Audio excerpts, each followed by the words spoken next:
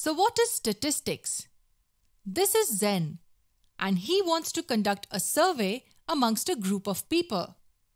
What will be the first thing that Zen would have to do? Yes, he will have to collect data. This means that Zen will communicate with the group and receive information. So what does he get? What he gets is random raw data which is not organized.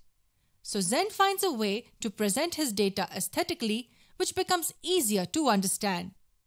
He might use tables which have various rows and columns, or he might even use graphs to notice a particular trend.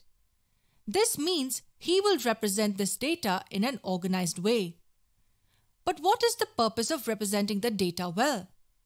He did it so that he could analyze the data better.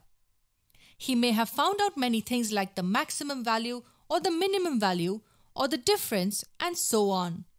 It means he is going to analyze the data that he has organized. And in the end, he will interpret the data that he has organized and analyzed. Let's review it. Zen wants to know something about a group of people. He communicates with them and gets raw data. To make it easier to understand, Zen organizes the data and represents it well. Then he analyzes the data and finally he makes his interpretations. That's what statistics is all about. It's all about data.